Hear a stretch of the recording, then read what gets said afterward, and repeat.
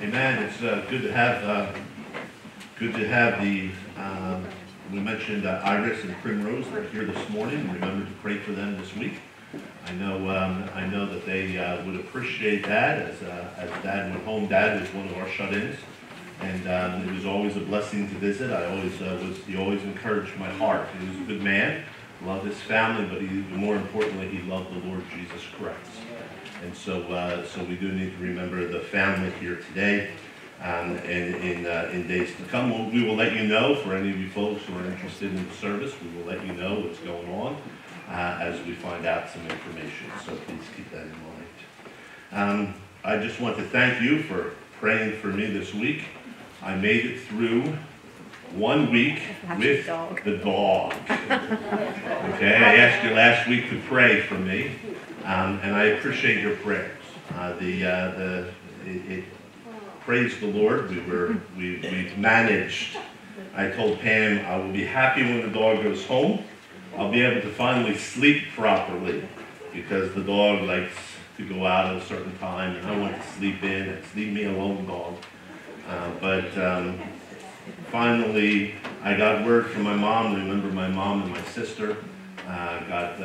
We called and talked, and she's coming home on Tuesday. She wasn't going to come home until Friday or Saturday next week.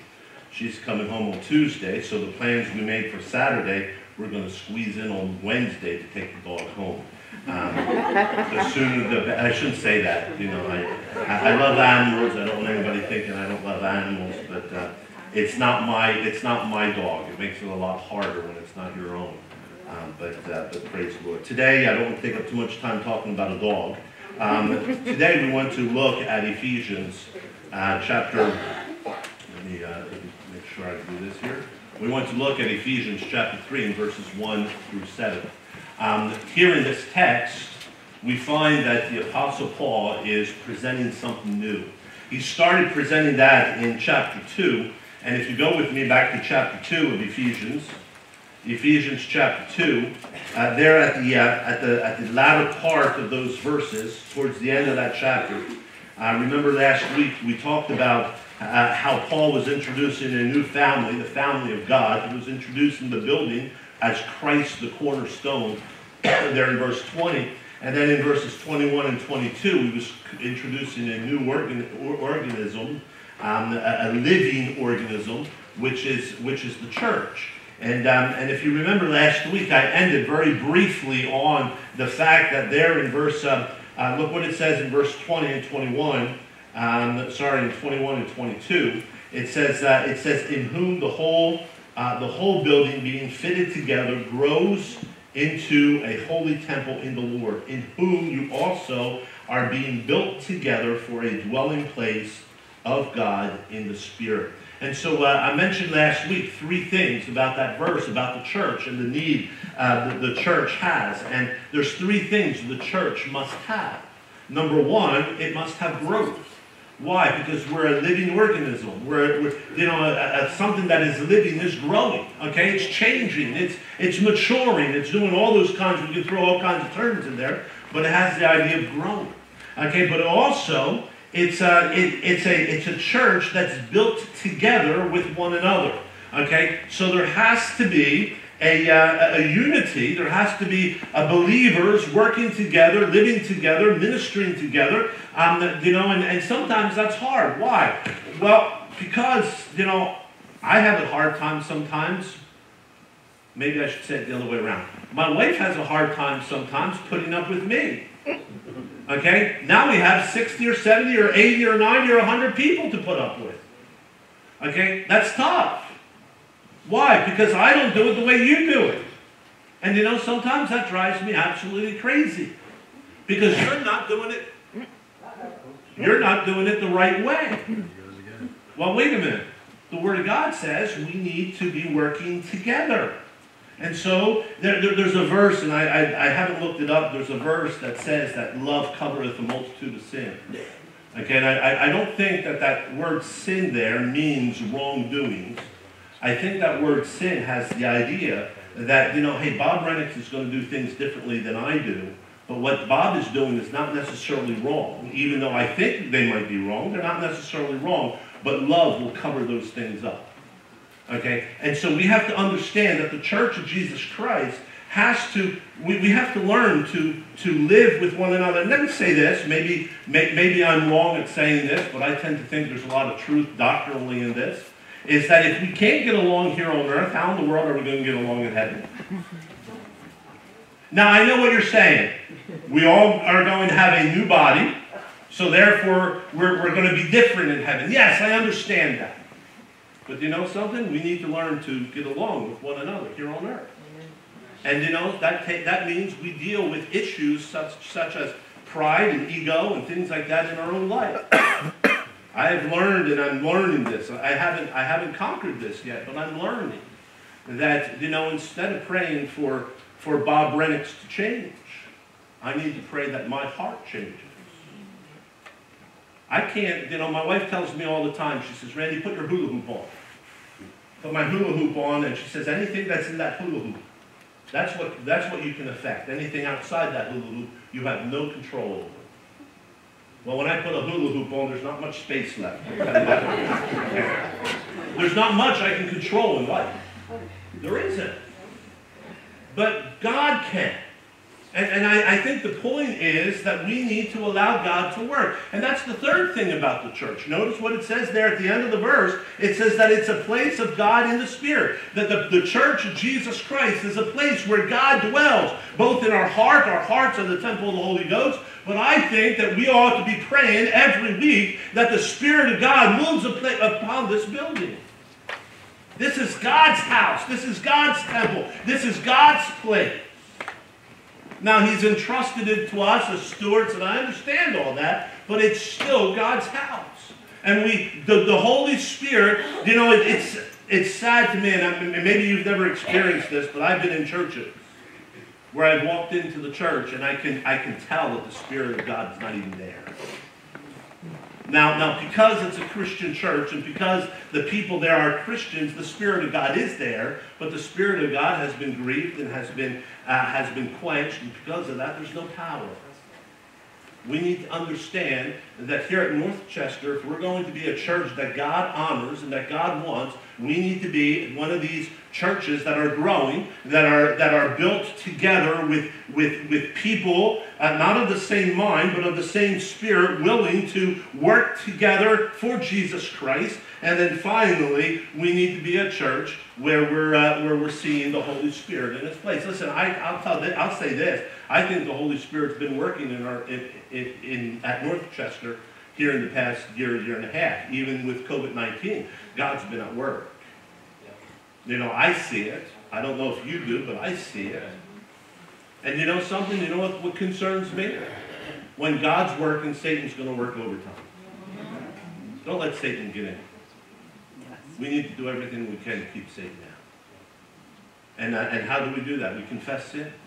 We work at doing and saying, okay, Lord, I can't control Pam. I can't. You know, she's my wife. She's your wife. You should be able to control her. I can't control Pam. I never could and never will. But God can. I need to make sure my heart is right. She needs to make sure her heart is right. Bob needs to make sure his heart is right. You know, Pat needs to make sure her heart is right. Pastor Russ needs to make sure. You know, I could go on all through this congregation. You need to make sure your heart is right. Why? So that the Holy Spirit will dwell in our place. Now, Paul, in chapter 3, we're getting to chapter 3, Paul says this. Look at what it says in chapter 3, verse 1. It says, for this reason. What does that mean, for this reason? Paul has just presented the church. He has just presented this new family, this new building, this new living organism. And he says, because of this, and jump down to verse 14, if you will, in chapter 3. He says again in verse 14, he says this in verse 14, for this reason. See, from verse 1 to chapter 14, he takes a parenthesis. And that's what I want to look at today. But it's interesting. Paul is saying, because of the church of Jesus Christ, he says, let me bow the knee and let me pray. Okay, in chapters 1 and 2, we have seen what God has done. In chapter 3, Paul starts out and says, because of everything God has done, for this reason, I want to bow the knee and I want to pray for you folks, that you may be what God wants you to be. Okay, we will look at Paul's prayer in probably not until May, but you know we'll look at Paul's prayer eventually. Okay, but it's interesting, Paul, who is this messenger, this prisoner, this dedicated servant of God, this one who has poured his life into serving the Lord as he's presenting God, he says, listen, for this reason I'm going to pray for you, but before I pray, let me make sure you understand something. I want you to understand the church of Jesus Christ. That's why I've entitled the message today, The Revelation of the Mysterious Church. Before we look at this revelation of the mysterious church, let's open with a word of prayer. Father, thank you for today. I pray that you would touch our hearts, you would minister to us. That it would not be my words, but your words here today. And that, Lord, we would be willing to change whatever needs to be changed in our own life. Lord, you work mightily. I do thank you. In Christ Jesus' name, amen. So Paul's dealing with this new concept. Let me tell you something. All through history, new concepts, new ideas, new things have always been fought. They have. I've experienced it here as a pastor. I remember the first time I started using PowerPoint. Believe it or not, I was told after several weeks, you have to stop using PowerPoint. We don't want that in this church. I know you're saying, what? But I don't know if you remember, if you folks who were on the board or whatever, you know, this is not. And I remember it was George Reeves. After about 3 months, he came back to me and he says, Pastor, you need to start using PowerPoint again. He says, we need to stay up with the times you need, regardless of what people think. You need to stay up with PowerPoint. You know, there's some people, my in-laws are some of them, who hate having the words of songs up on the screen. They hate it. Part of the reason is my mother-in-law, okay, she's a singer, and she likes to sing parts. Okay? You can't sing parts. I don't like the words up on PowerPoint because I don't know when you know, a lot of times when there's a comma in a sentence, you can take a breath, and there's, you know, I don't necessarily see the next page ahead of time. I don't, you know, and so it makes it harder for me to sing. It really does. But I also know that when people are using the hymnals to sing, they sing this way, and what happens? The voices go into the songbook, bounce back out of them, and when you listen, it sounds like nobody is singing. Okay, so what have we done? We've said, listen, to help the worship do better, we're putting things on PowerPoint. Well, people get upset with it. I've had people leave the church because Pastor, you don't have a music that's fast enough. And then you have people who have left the church because, Pastor, you have too much music that's too fast. Okay, you're never going to please people. But whenever you introduce something new, there's always problems. That's what's happening in the church here. And Paul is saying, wait a minute, before I go on and I pray for you, let me explain this church thing. This mysterious church that is a total new revelation. Look what it says in our text, if you will. Okay, and we're going to skip verse 2, we're going to come back to verse 2, and we're going to come back to verse 6. But notice what it says in verse 3. It says, how by revelation, you know, the term revelation means that God has given some new truths to them, okay? And it says, how by revelation he made known to me the mystery. What is that mystery? He says, I have already written about it. When did he write about it? He wrote about it in verses 19 down through verse 22. He's already dealt with the church just a little bit. He says, I have already written, by which you have already read and may understand my knowledge in the mystery of Christ. You know, Paul, again, is emphasizing the fact that there's a change. Notice what it says in verse 5, which in other ages was not made known to the sons of men. It wasn't known beforehand. It wasn't known before the cross of Jesus Christ. Something has changed at the cross. When Jesus Christ died for the sins of mankind, we find that there's been a change. Why did Christ say, you know, we're going to take communion in a little bit, but why did Christ lift up the cup and it said, in this cup is a new covenant in my blood? Why is it a new covenant? Because it's something that wasn't true in the old times, and we're going to see some of that here this morning. But we find that there's this newness in ages to come that the sons of men, they have not known, but as it has now been revealed by the Holy Spirit to his apostles and prophets. So God now is revealing this new truth that I'm sharing with the church. Well, the church is still upset over this. We find several things, several passages of Scripture. In Acts chapter 8 and verse 27. In Acts chapter 8 and verse 27, we find that Philip was challenged by God, by the Spirit of God, to go along the road down to Gaza, to talk to a man who was traveling there. He was an Ethiopian. And it says, so he rose and went, and behold, a man of Ethiopia, and a eunuch of great authority under Candace, the queen of Ethiopia, who had charge of her treasury and had come to Jerusalem to what? What does it say? Worship. Isn't that what it says? Who was this Ethiopian eunuch? I think he was a man who understood that God is Jehovah. I believe he understood that God was to be worshipped. And so in the Old Testament times, how do you worship? You become a proselyte of Israel. Okay, you become a person who adopts the laws and the worship of the true one and only God, Jehovah. And so he would come up during the feast, he would worship, he would go home. Why? Because that's the way they did it. Now the church comes along, and the church says, and Paul says, wait a minute, these people now are saved. And so you have people in the church that are saying, wait a minute. If they're saved, they have to follow the law. They have to be obedient to the law. Look what it says in Acts chapter 15 in verse 5. In Acts chapter 15 verse 5 was the Council of Jerusalem. Okay, it was a time when Paul was defending salvation by faith and by faith alone. Nothing else. And it says, but some of the sect of the Pharisees, there's those Pharisees again. Okay, but notice what it says, that these Pharisees who believed, they were Christians. They were of the church, and they believed that the Word of God is to be held true. They were to follow the law that God had given them. And notice what it says, that they arose and they said it is necessary to circumcise them and to command them to keep the law of Moses. See, now here's the battle.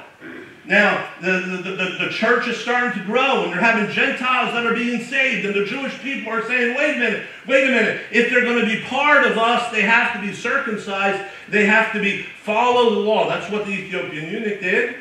That's what people have done for years. But there's something new. There's a new covenant.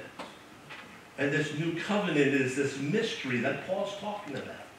And saying, wait a minute, you don't have to do that. It's interesting, as they debate this, the council comes up with this idea. It says, for it seems good to the Holy Spirit. They prayed about it. They sought God's face. It says, for it seems good to the Holy Spirit and to us to lay upon no greater burden than these necessary things. In other words, we're not adding anything. You don't have to follow the law. See, there's always been a debate in the church, hasn't there?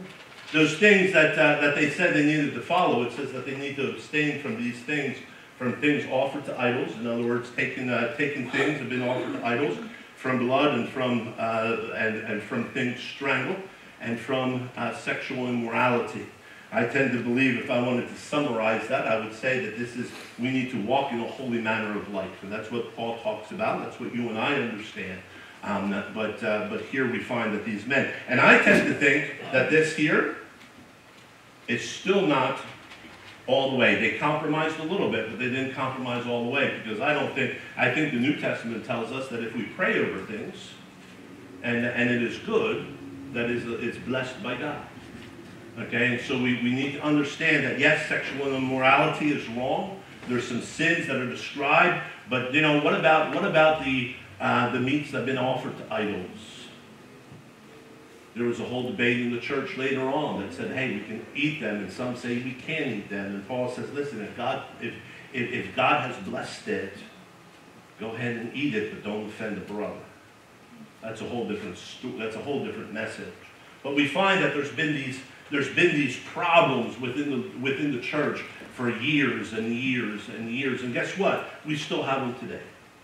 We bring something new into the church, right away, there's opposition. Right away, we haven't done it. Do you know how many times I've heard in my ministry, I've been in ministry for 30-some years. I think the church that was the hardest for me was my first church. And every time I did something, I would hear, well, we haven't done that in the past 100 years. Well, yeah, that's probably why you only have 12 people in the church right now. Let's try some new things. My claim to fame is I came in, I shouldn't say claim to fame, that doesn't sound real nice. But what I wanted to set up a Sunday school program. We had some teens, and we wanted to set up a Sunday school program. And so I introduced regular Baptist Press Sunday school material, which is sound, which is good material. I have no problem with the material. We've used it here. We've used Scripture Truth here. We've used other things, but we use regular Baptist here also. And I remember in a business meeting, the former pastor who had retired got up in the business meeting and was so upset that I was changing the church because I was using regular Baptist Press material. He got so upset that he ended up in the hospital with a heart attack because it bothered him so much. For Sunday school material, folks. All I'm saying is this happens today. Why? Because we're used to doing it this way, and when God moves, it takes us out of our comfort zone. And when we get out of our comfort zone, we're uncomfortable. Where am I the most comfortable? Back here in my comfort zone. And God doesn't, listen, if we're going to grow, we need to allow the Holy Spirit to move the way the Holy Spirit wants to move here in our church. Right. I think this is what Paul's talking about. He's saying, listen, there's some changes that have taken place. Let's look at some of those changes. Look at verse 2. It says, if indeed you have heard of the dispensation of grace of God, which was given to me for you. What's he talking about? The dispensation of grace of God.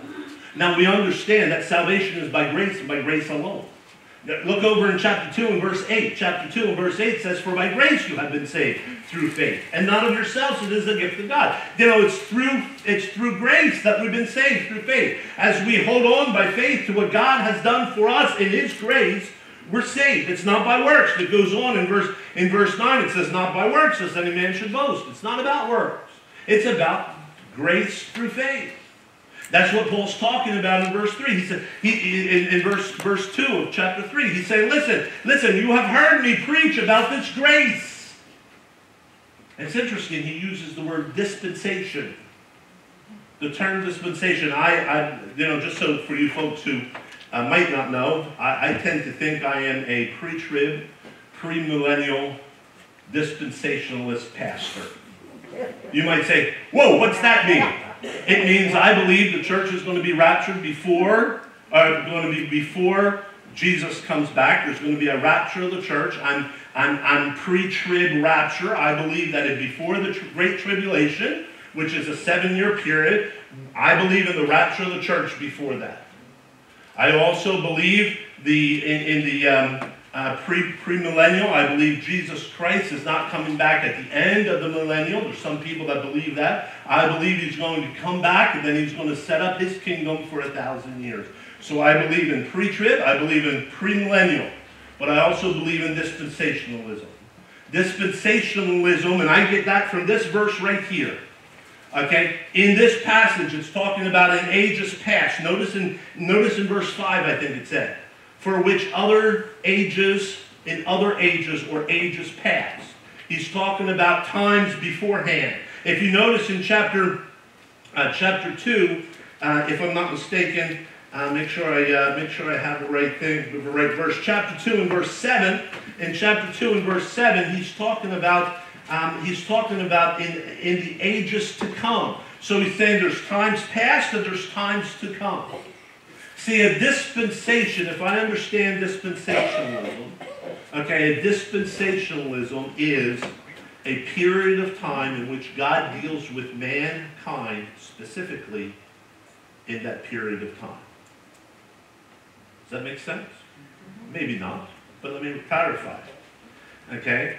The term here we find in this text, dispensation, means stewardship. It's a term given to the household. It's given to the slave who takes care of the household, and it says, as you administrate, or as you do the administration of the house, you are taking care of this during your reign, during this period of time. It's interesting that as you look at dispensationalism, there's a lot. Dr. McKinney wrote a book. Probably nobody in this room knows who Dr. McKinney is. Dr. McKinney wrote a book called Scanning the Plant. This was my Bible book when I took a Bible class at Maternal College back in 1987. Dr. McKinney was my professor. He was a little, I think, a little off the wall. Okay, in the sense that he says everything's possible for God. He said he made this comment, which told me the guy's a little off the wall, but there could be some truth to it. He said if man could invent Star Trek, traveling from planet to planet to planet, don't you think God can do the same thing? And God goes from planet to planet. Okay, I don't believe that. I believe that God created man. And only man, and it's here on earth. That's my personal belief. You can believe anything you want, but I do believe that God is able to do anything God wants to do. I believe that. He makes this statement about dispensationalism, and just because the man is off in certain areas doesn't necessarily mean he's off everywhere. But he makes this statement. He says, the Greek word is oikonomia, translated economy or responsibility. Paul is writing of the responsibility God has entrusted to him. The preaching of Christ's unsearchable riches to all mankind. He also says this responsibility is committed to all who have trusted in Christ. This term, dispensation, comes from the Latin meaning management. Okay, and that's the picture we have here in here. C.I. Scofield. C.I. Scofield is one of those Bible theologians. Sometimes you might have heard of the Scofield Bible. He has a lot of notes in it. He makes this comment. He says about dispensation. He says, a dispensation is a period of time during which God deals in a particular way with a man in respect to sin and to man's responsibility. So for this period of time, God's dealing with man in a certain way. During this period of time, God's dealing with man a certain way. During this period of time, God is dealing with man a certain way. And as you study Scripture, you find that God deals with men differently in different ages. And he tells us here that there's ages to pass and there's ages to come. As you study dispensationalism, I believe there are a variety of dispensations. I believe that there are 7 dispensations that we find in Scripture. Let me just give them to you. I'm giving you a little doctrinal class here this morning. Okay, there's the age of innocence. Okay, the dispensation of innocence. What is that? That was one between when Adam and Eve were created and Adam and Eve sinned. Okay, God dealt with Adam and Eve totally different than he did with Adam and Eve after they sinned. There's this dispensation of Adam and Eve, of innocence. We need to understand that. There's also this dispensation of conscience. Once their eyes were opened, God had to deal with them in a different way. Okay, we also find that there's human government. Okay, once, before the flood, there was this human government that started after Cain and Abel. We find that there's this human government, and we find that God set up this human government, and the human government, they failed. What did they do? They built the Battle of Babel. So what did God do? He sent a flood. Okay, we find that there's a promise. God made a promise to Abraham. He made a promise to Noah. But there's the age of promise. We also find the law. After Abraham, Esau, Isaac, and Jacob, we find that God dealt with Israel a little bit different than beforehand. Why? Because they became a nation. And so what did God do? He gave them the law. Okay, we also find after the law, we find that there's a dispensation of grace. We find that that dispensation of grace is a time where this starts at the cross of Jesus Christ when Jesus died for our sin. Now we're no longer, what does Hebrew tell us? We're no longer under that law, but we're what? Under the blood of Jesus Christ. He offered it once and for all. He did offer it. You know, today we're only remembering that Jesus Christ died for our sins. We're not re-sacrificing Christ. The Jewish people had to, on a yearly basis, re-sacrifice that blood and cover their sins, because it was only covered, it wasn't taken away. Our sins are taken away. It's a different dispensation. We also find the kingdom. We find that there's a dispensation, the last dispensation in ages to come, there's going to be a kingdom. And the Word of God speaks of about 1,000-year reign. Now, I know some of you are thinking, wait a minute, I thought it was all about covenants. And yes, some people believe in covenant theology. I believe in dispensationalism. You can believe however you want, as long as we're agreeing that the Word of God is the Word of God and it's true no matter what. Okay? We find, though, that there's some cycles in each one of those dispensations. There's a covenant. It starts with a covenant. I'm going to make a covenant with my people. There's scripture that goes along. There's duration of time. It lasts for a period of time. A dispensation is between two periods of time. There's the condition of man. There's a test that God gives. Are they going to pass the test or are they going to fail the test? There's the failure of man. There's the judgment of God. There's the grace, God's gracious provision. And I know you're saying, wait a minute, I haven't gotten all these down yet. Okay, I'll put it back on. Give you a minute to catch up. Okay, the failure of man, judgment of God, provision, requirements for salvation, and then the picture of Christ. Each one of the dispensations has a picture of Christ. See, in the let me just go back just so we will give you an example. In the dispensation of innocence, okay, it started with creation. God told Adam and Eve to do what? He told Adam and Eve that they were to recognize, they were to have dominion over the earth. You're going to have dominion over the animals of the sea, over the animals of the land, over the animals. They named the animals, they did all that kind of thing, but they had dominion over the earth. Okay, the scripture that we find is Genesis 1:26 through 3:24 after they sinned. There in chapter 3:24, we find that they disobeyed God. The duration of time, we know, we're really not sure when the creation took place. That's a hard one to come by. The condition of man was that they were innocent. Okay, they had a heart that was in tune with God. Why? Because the Word of God said that they were created in God's image. So they had a nature that was godly nature. That's the condition of man. Okay, the test was don't eat of this fruit. Here's a tree. I want you to eat of everything else, but don't touch this tree. Okay, we find the failure of man. What did they do? They sinned. They disobeyed God. And they went and ate what God told them not to eat. The judgment of God. They were expelled. They were thrown out of the garden. Judgment of God. We find the God's gracious provision. He provided a lamb for them. Remember, he took the goats, he took the lamb, and he sacrificed them and made coats of lamb skin. The requirement for salvation, okay, was faith and blood. The requirement for salvation, they had to trust God. And it's always through the blood. It's interesting, in all 7 dispensations, that's always the same thing. Salvation never changes. People have asked me, well, how did the Old Testament saints get saved? By faith, by the grace of God, through grace, the blood of Jesus Christ. Right. In the New Testament, how do they get saved? By faith and by blood. During the tribulation time, how do they get saved? By faith, by blood. It's always by faith and by love.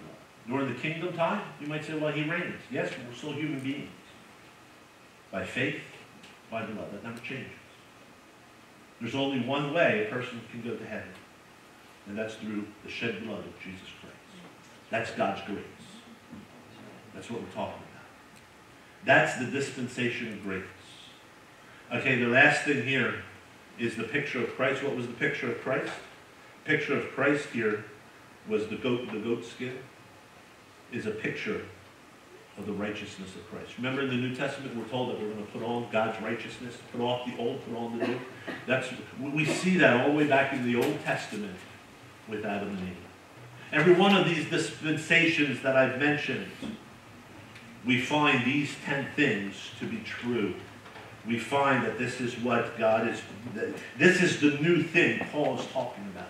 And Paul here is talking about what? A dispensation of the grace of God.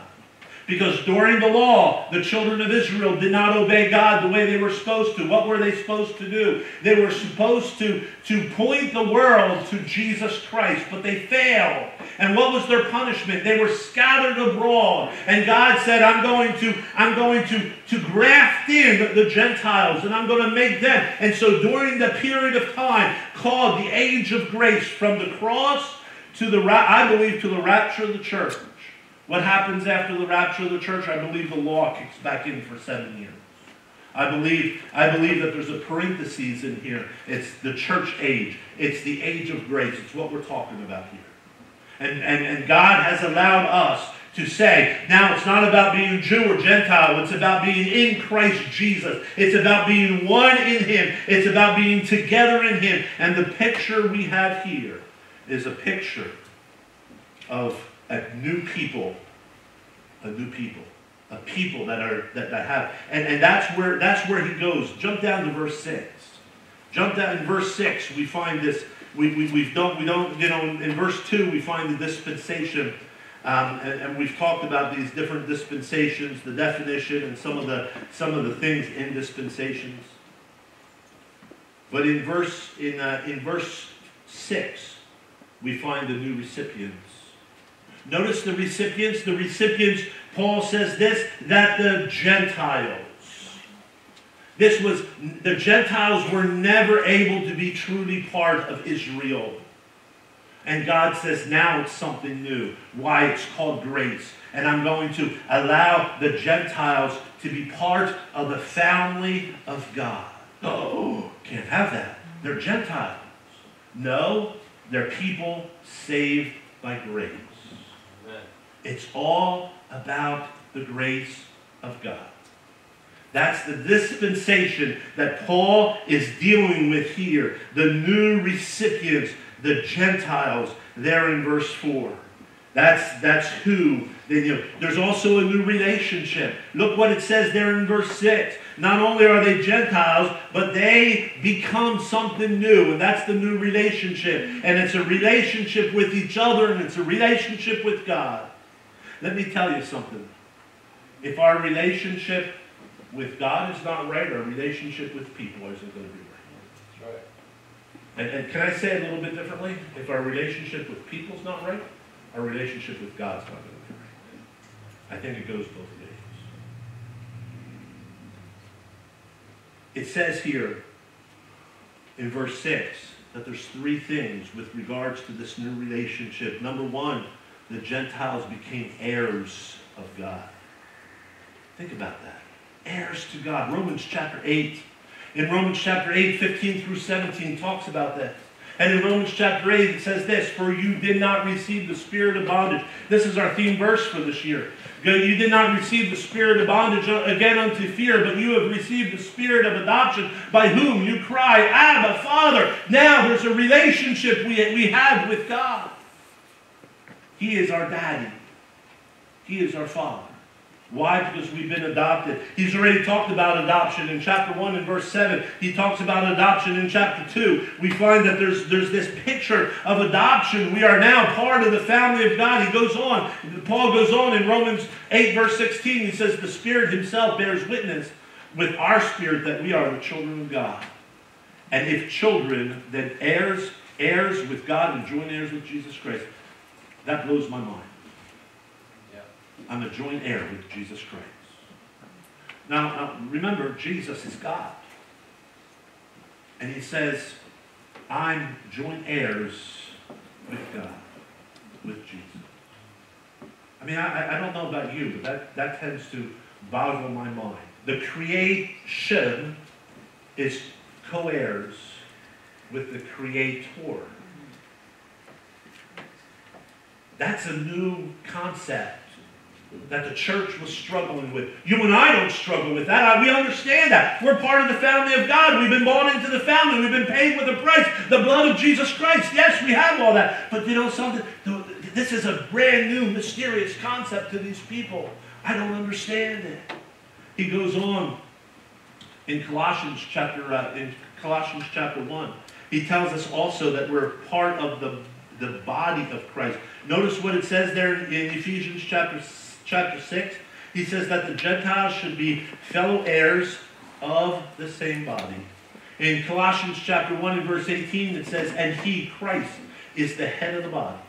See, we have a picture in Scripture in the New Testament that Christ is the head and we are the body. And some of us are fingers, and some of us are toes, and some of us are feet, and some of us are legs, and some of us are arms, and some of us are we go on. We all have been given different gifts, and we all do different things, and we all have a purpose, and we all have a reason, and we all function together. Why? So we can glorify God, but He is the head. I'd venture to say that, there's a legend in France, in Paris, that one of the Christian martyrs got his head chopped off for his faith. He picked up his head, ran, I don't know how many miles, up to where they built the Sacred Heart Church. That's where he finally dropped, and he dropped dead from having his head chopped off. Listen, I can guarantee if we chop your head off today, you're not picking it up, you're not going anywhere. Because without your head, there is no function in the body. Without Jesus Christ, there is no function in the body. Okay, we're not picking it up for a little bit, we're not running with it for a little bit. There's a lot of churches out there that don't even have Jesus Christ in them, that are just dead churches. My friends, we need to understand that the Church of Jesus Christ is a church where, yes, we all have a different function, and yes, we all have, the right hand, my right hand doesn't function as my left hand does, because I'm right-handed. And so I can do things with my right hand I can't do with my left hand. We have right-handed, we have left-handed in the church. Maybe you're a hand that's a right-handed, maybe you're a hand that's a left-handed. It doesn't mean that what you're doing is wrong. It doesn't mean what I'm doing is wrong. It just means we're doing it differently. Why? For the purpose of making sure that we're doing what the head tells us to do, and that's Jesus Christ. This is a new concept. It goes on. It says not only are they members of the same body, but they're also members of the same promise. And notice what it says here. It says here, and partakers of His promise in Christ Jesus. What's that promise? I believe that promise is eternal life. That promise of strength, that promise of blessing. There's many heavenly promises we're not going to go through this morning. But that is what we find Jesus is talking about here in our text. That is what we find Paul is dealing with. This new church. Now, what's the purpose of the church? We'll look at that in a couple of weeks after Easter. But the purpose, it's this. Paul is saying, listen, folks, I don't want you to start fighting amongst yourselves over this new concept. It's the church of Jesus Christ. And guess what? We're still fighting over the church. We do it this way, and you do it that way, and we believe we should do it here. We come together for what? For the purpose of worshiping our Heavenly Father. It's not about the music we listen to. It's not about it's not about any of that. It's about coming and giving honor and glory to God. I really believe that. We're going to look at the purpose of the church next week, but let me ask you this. Are you in tune with God today? Are you allowing, is there a oneness? Is there a unity? Do you realize that He is He is your Lord and your Savior. The only way we can really allow him to do that is when we surrender all to God. Have you surrendered it all to God? Let's close with a word of prayer today. Father, Lord, I pray. Lord, we did a lot of historical things. We talked about a lot of things today. But the bottom line is that, Lord, you are the head of the church. And Lord, as being of one body, as being part of your body, we need to submit to the head. And so, Lord, help us submit to you today. Lord, as we close with this song, I surrender all. Lord, help me learn to surrender my way, my thoughts, my desires. Lord, help me not to be one who is fighting the system, but Lord, one who is obedient to my Lord and my King. The one who is willing to do what my Lord says by faith, knowing that you always provide. And so, Lord, work in my life today. And that means, Lord, I have to give up some of my own things sometimes. And Lord, that's okay. We want your perfect will in our lives. I do thank you in Christ Jesus. Before I say amen, are you willing to surrender it all to him? We all have attitude. We all have struggles. We all have difficulties. Are you willing to say, Lord, I surrender it all to you? If that's your testimony today, and maybe you've done it already today, but if that's what your heart's desire is, Lord, I want every day, all day, I want to surrender it to you. Would you just raise your hand and say, Pastor, that's me. I want to do that. Would you just raise your hand? Thank you, thank you, thank you, thank you, thank you. Father, I thank you for the hands that went up. That, Lord, we would learn to surrender to you all things. We thank you in Christ Jesus' name. Amen. Let's stand together. We're going to close our service. This part of the service, we're going to have communion in just a minute. We're going to say goodbye to our visitors online, and we're going to sing. And during the song, John, go ahead and shut things off. But we're going to sing together. I surrender all. All to Jesus, I surrender.